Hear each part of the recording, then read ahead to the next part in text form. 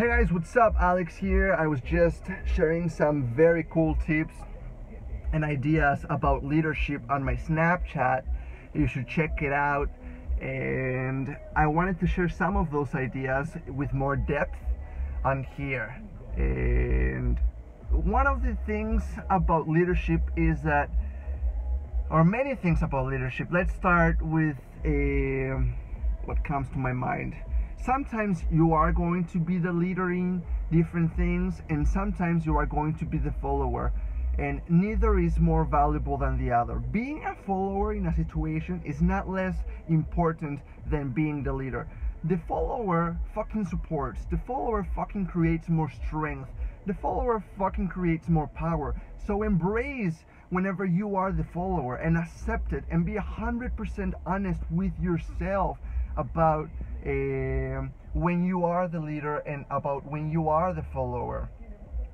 A lot of times one of the biggest problems in teams of any kind and companies and relationships, even romantic relationships, because everything should be a team for your growth and for your advancement and for you and others to achieve whatever you guys want to achieve. And one of the biggest problems is that most people want to be the fucking leader.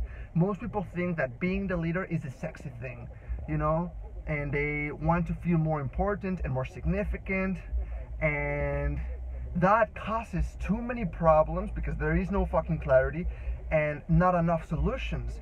So you have many different teams in your life. So for example, I'm shaking because carrying this phone is not an easy job after a few minutes. In your romantic relationship, one of you, and I know this doesn't sound nice, I know everyone wants to feel equal, but here's the truth. There must be a fucking leader, and there needs to be agreements in things, but in some things, him or her are going to lead, and in other things, you are going to lead. And you have to accept when your partner is in charge, okay?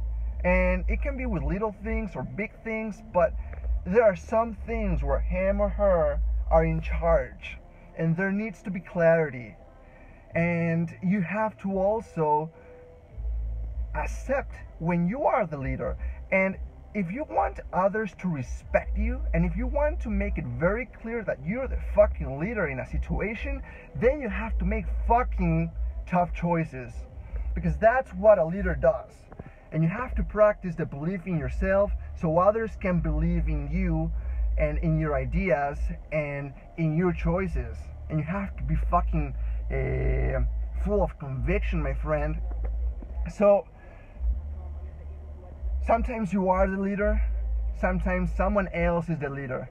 And whenever you are the follower, that's okay. But there needs to be clarity, all right? Because when everyone wants to be the leader, everyone wants to talk at the same time, nobody listens enough, and everyone wants to be right, there needs to be fucking clarity, and there needs to be fucking respect.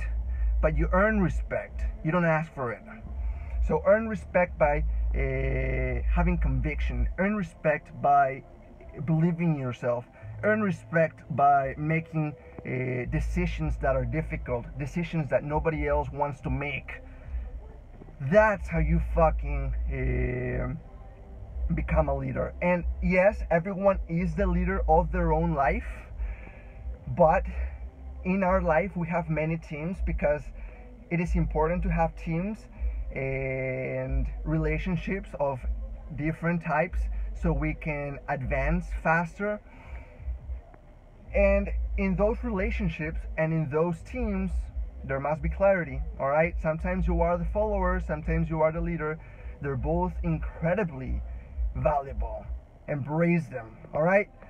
That's it for now. Check out my Snapchat if you want me to coach you so you can become a better leader or a better follower, and to have more clarity in your life or in any situation. Then send me a message. Love you all, appreciate you, rock it, and I'll talk to you soon.